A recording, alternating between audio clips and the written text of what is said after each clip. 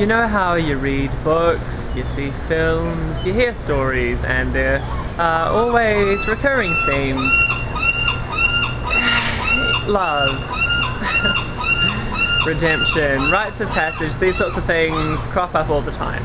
Okay. One theme that I didn't know could be a theme, and yet has become a recurring theme in my life, is artificial watermelon flavour. True. About a month ago, before I'd ever been deafened by a seagull, I had this sudden craving for artificial watermelon flavour.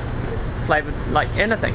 And I suddenly realised there is a reason this thing exists. I've always thought it was the most stupid flavour around, but sometimes people want it, so there you go. I consider myself educated. Didn't have a clue where to find it, didn't really bother looking into that. Just noted that I'd had a craving for artificial watermelon, and I would thenceforth move on with my life.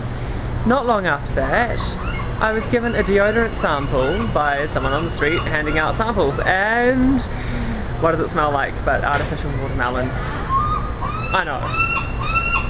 And yet, it recurred, not just that time, but another time. Oh yes, I bought some soap.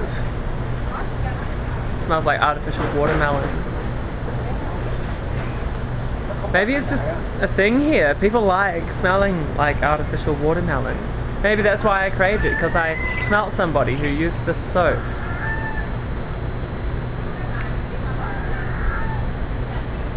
I don't know. It's a recurring theme in my life, and I'm wondering if it means something, you know? It might mean something.